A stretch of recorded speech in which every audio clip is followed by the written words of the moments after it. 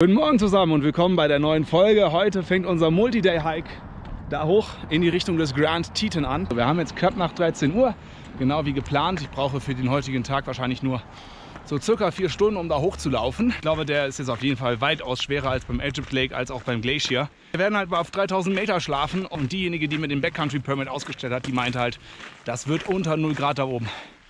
Ich war jetzt gestern nochmal extra im Schriftshop, habe mir nochmal eine weitere Hose gekauft, die ich einfach drunter ziehen kann. Und auch für oben rum habe ich nochmal 2 Schichten mehr mitgenommen. Damit werde ich schon zurechtkommen. Den geraden Teil der Route haben wir hinter uns. Jetzt gerade an dem zweiten See, dessen Namen ich jetzt nicht im Kopf habe. Ich mache jetzt hier eine kleine Pause. Das ist nämlich der letzte See, bevor wir dann am Surprise Lake sind. Klamotten ein bisschen nass machen. Es ist echt verdammt warm.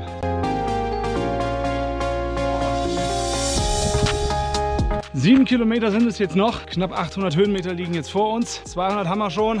Osman sagt, dass wir jetzt noch bis 17:50 Uhr brauchen werden. Denn für 17 Uhr, da war für Jackson, was ungefähr 30 Kilometer südlich liegt von jetzt, ein Sommergewitter angekündigt. Seit 2 Stunden bin ich jetzt den Berg hochgerusht, um jetzt möglichst früh hier oben zu sein, denn es donnert, es wird dunkel. Okay, Surprise Lake, irgendwo hier müssen die Campingplätze sein. Ich habe wirklich gerade das Zelt aufgebaut. Es fängt gerade an zu nieseln. Ich gucke jetzt mal, ob ich noch Wasser holen kann. Und dann gehe ich ins Zelt. Wasser ist getrunken, angefangen zu regnen hat es nicht. Und ich kriege anscheinend gerade Besuch. Eine ganze kleine Familie. Das war wirklich heavy für mich. Ich bin das jetzt insgesamt in 4 Stunden gelaufen. Dabei habe ich noch eine längere Pause am See gemacht, dessen Namen ich immer noch nicht kenne. Naja, jetzt geht's auch wirklich los. Und der Regen ist vorbei. Lange bleibt es aber auch leider nicht mehr hell. Ich mache mich mal ans Essen, gucke mir hier ein bisschen die Umgebung an. Ich habe jetzt schon 3 Lagen an gerade. Nachdem es jetzt geregnet hat, kam schon der erste richtige Temperaturdrop. Also, mein Gott, sind hier viele Eichhörnchen unterwegs. Ey, Wahnsinn.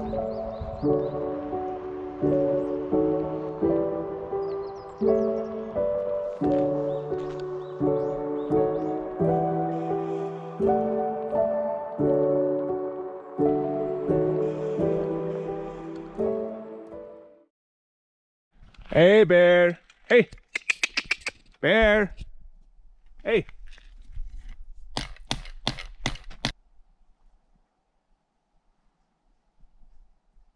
Da hatte das letzt doch noch jemand kommentiert unter einem der YouTube-Videos, die Bären können doch dich nachts im Zelt überraschen. Das war gestern. Ich bin gerade wirklich von einem Bären geweckt worden und ich habe wirklich gerade alles dabei.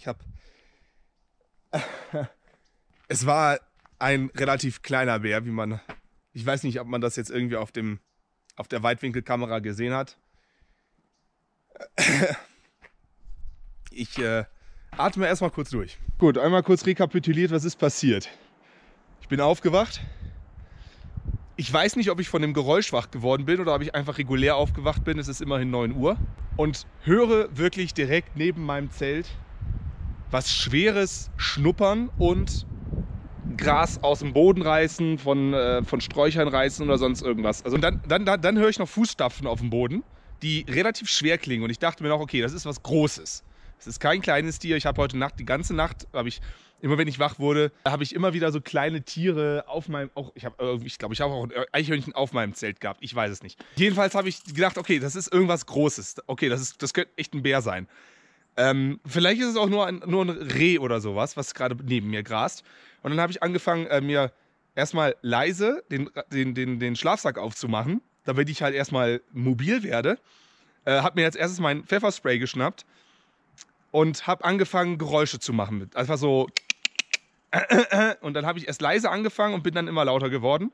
Habe währenddessen mich rausgedreht, meine Schuhe angezogen, mir die erstmal zugebunden, als ich gemerkt habe, okay, da kommt mir jetzt nichts näher, aber das Tier bewegt sich auch nicht weg. Daraufhin habe ich dann langsam meinen Reißverschluss aufgemacht und habe dann langsam über mein Zelt nach hinten geguckt. Also ich bin aus der Seite ausgestiegen, das Tier war auf jeden Fall auf der anderen Seite. Und habe dann gesehen, wie der Bär mir den Rücken zugedreht hat und weggegangen ist. Er ist nicht gelaufen, er ist einfach nur weggegangen. Und dann bin ich aus dem Zelt aufgestiegen, habe angefangen wirklich Geräusche zu machen, habe gewunken, damit er irgendwie, keine Ahnung, ne, so wie man das halt beigebracht bekommt. Aber der Bär hat sich halt null für mich interessiert. Dann bin ich wieder ins Zelt, habe die Kamera rausgeholt und habe das noch gefilmt und weitergerufen. Das ist das, was ihr gesehen habt. Den ganzen Teil davor nicht. Weil da war ich wirklich auf 180. Ich habe versucht, ruhig zu bleiben. Das hat auch, glaube ich, ganz gut geklappt. Aber das Erlebnis auch hinter uns. Schön. Immerhin war es kein zu großer Bär. Und ich glaube, so langsam wie der unterwegs war, wird er nicht weit weggelaufen sein. Ich gehe mal gucken, ob ich noch ein paar Bilder von ihm kriege.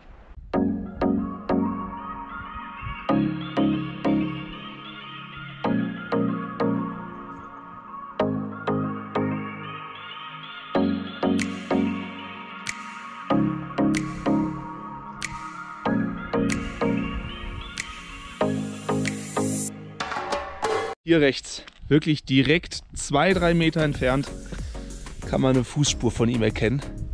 Ich zeichne sie hier gerade mal nach. Ich habe ihn wirklich atmen gehört. 10 Uhr, so langsam sind die Temperaturen erträglich. Die Sonne ist raus, der Himmel ist blau. Auf geht's zum Frühstück. Man könnte quasi sagen, ich habe einen Bärenhunger.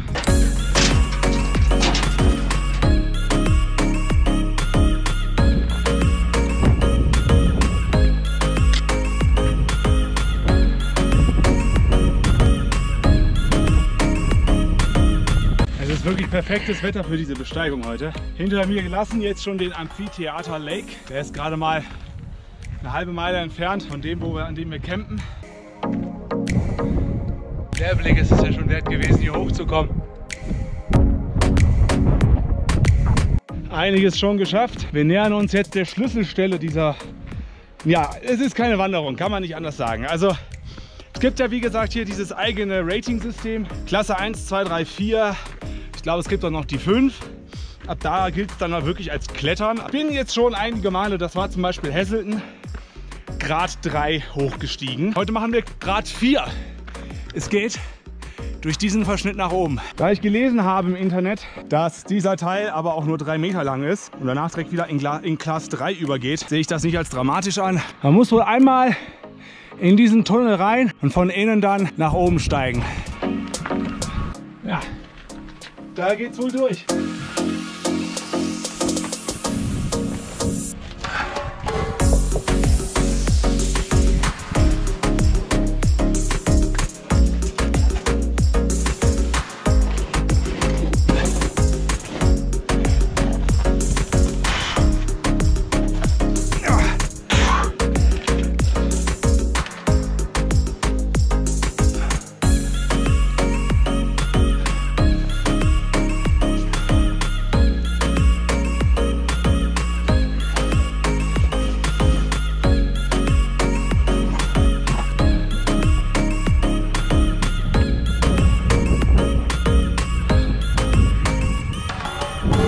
Nicht ganz ohne der Teil. Ich bin auf den Rückmarsch gespannt, wenn ich da wieder runter muss. Jetzt geht es aber erstmal weiter da hoch.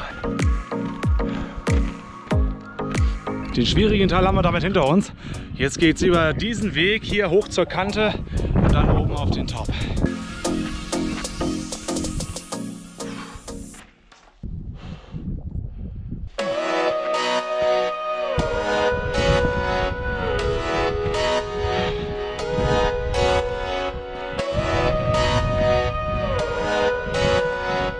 Kamera noch einmal auf den Kopf. Jetzt kommt noch mal die letzte kleine Kletterpassage, aber leichter als eben auf jeden Fall.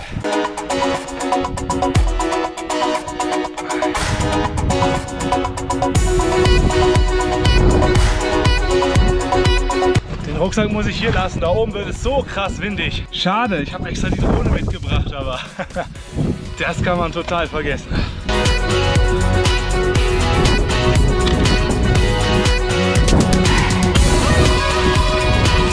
Jetzt gerade musste man die Kamera noch mal ein bisschen wegpacken, weil man braucht ein bisschen die Hände. Ich glaube, jetzt geht der Rest auf 2 Füßen.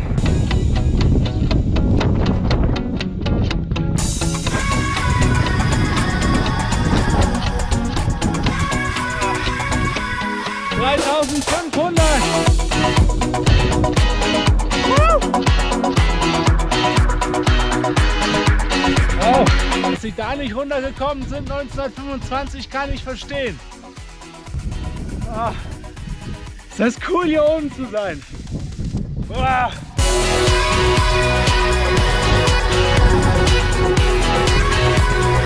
Das wären jetzt noch mal 500 Höhenmeter. Der Grand Teton geht so gerade über die 4000er Grenze hinüber. Das wäre mein erster 4000er gewesen. Ah, Wandertod, wenn du jetzt hier wärst. Ich würde dich da hochscheuchen.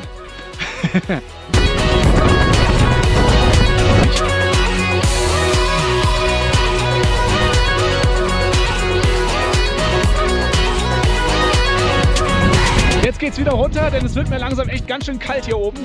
Ich weiß nicht, was wir für eine Temperatur haben, aber meine Hände fangen an einzufrieren. Mega, dass ich das gemacht habe. Voll geil.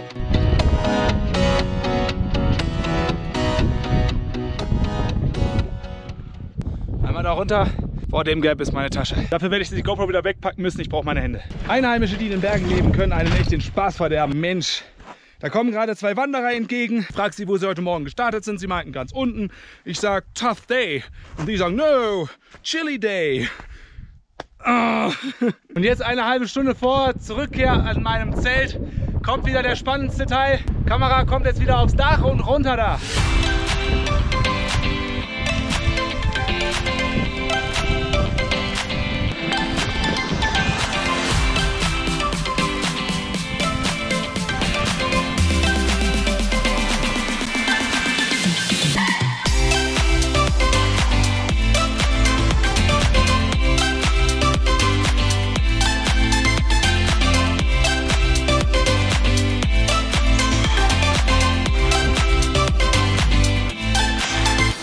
Der Teil, vor dem ich am meisten Sorge gehabt habe, der ist jetzt schon geschafft. War gar nicht so schlimm wie gedacht.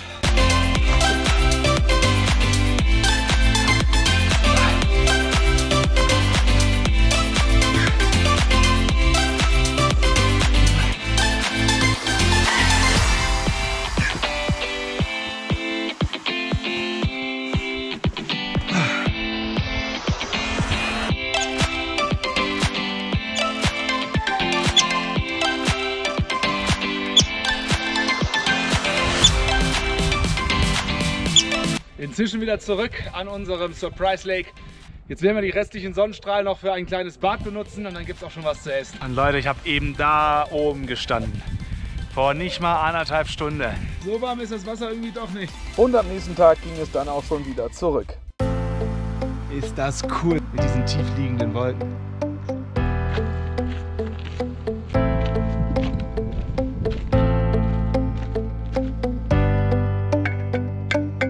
Inzwischen bin ich wieder gut am Auto zurück, ein bisschen durch. An der Stelle verabschiede ich mich. Bis zur nächsten Folge. Ciao.